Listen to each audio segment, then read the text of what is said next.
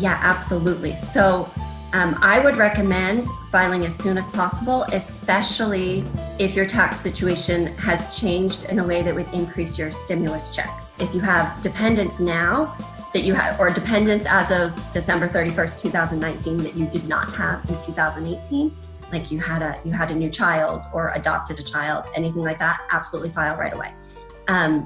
Also, like if you were a student in 2018, your parents may have claimed you as a dependent, in which case dependents are not eligible for these stimulus checks. So if you were a dependent on someone else's tax return in 2018, but in 2019 you no longer were, maybe you graduated from college or something like that, then you would want to file your 2019 tax return as soon as possible to show, hey, I'm no longer dependent, I'm eligible for that stimulus check.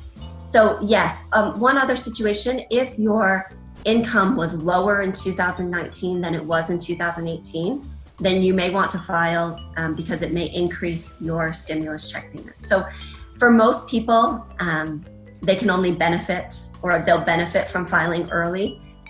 But if you don't have the time or the money to pay what's due, then you do have until July 15th. And these checks will be going out until December 31st.